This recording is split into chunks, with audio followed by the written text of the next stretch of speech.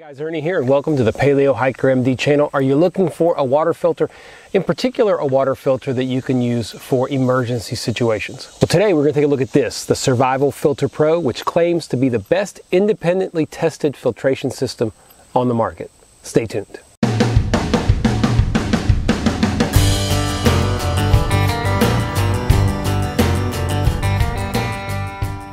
So one of the things you absolutely have to have in an emergency situation is a way to produce good, clean water for your family.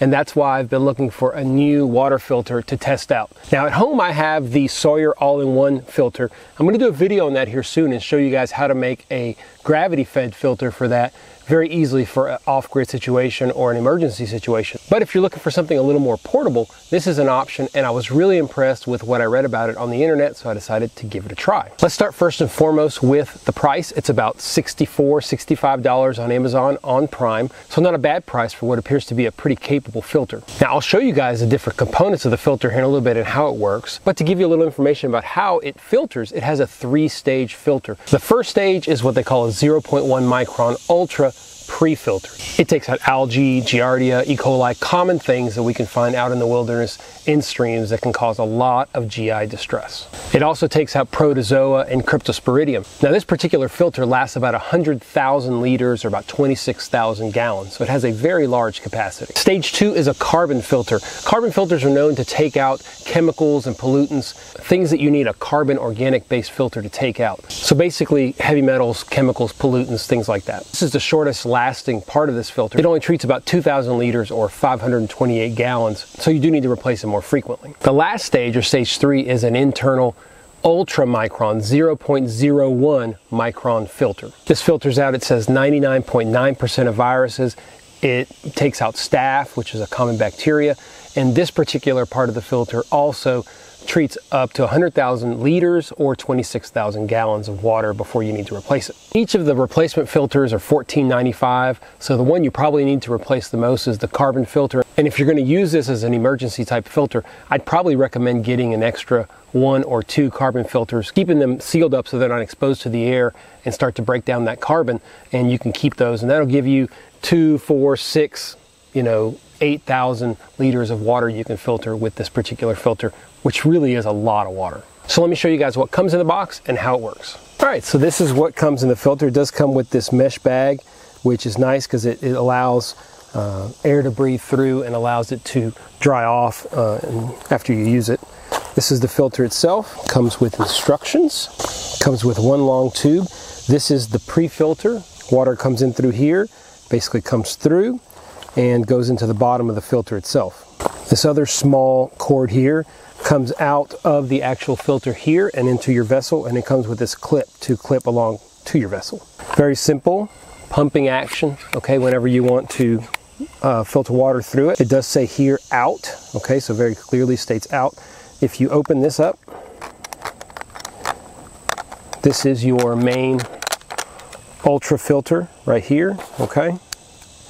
You can see right here, this is the secondary carbon filter at the bottom here, and then this is the ultra filter right here. So a nice little unit just clips together and goes back in there and works very easily. So all you have to do is attach this. This is where the water will come in from your water source down here, and then you'll attach this here, and you will put this into wherever you're putting water into, and that will give you the clean water. So let me show you how that works. So pretty simple. This is your pre-filter. You're just going to put that into the water. All right, hopefully y'all can see that out there. And just slide on this clip. I don't like this clip very much. I think there's better ways to do it, and I'm going to figure it out. Show you guys a close-up here in a second, but you just make sure that your water is going into there, and you just start pumping.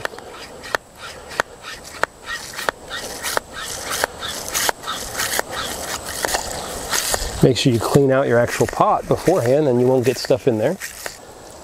So it really does put out quite a bit of water. Takes very little effort to spray out about 2 cups of water here. If you do take that pre-filter and make sure it's submerged in the water, you'll get even better flow. So that's a quick look at how this filter works. It's really easy to use. It can't get any easier as far as the actual filtration. But we will talk a little bit about some pros and cons that I've found by testing this filter out the last couple of months. So the pros, first, I think for the amount of filtration and the quality and the high level filtration you get, I think the cost is quite good, $65 roughly.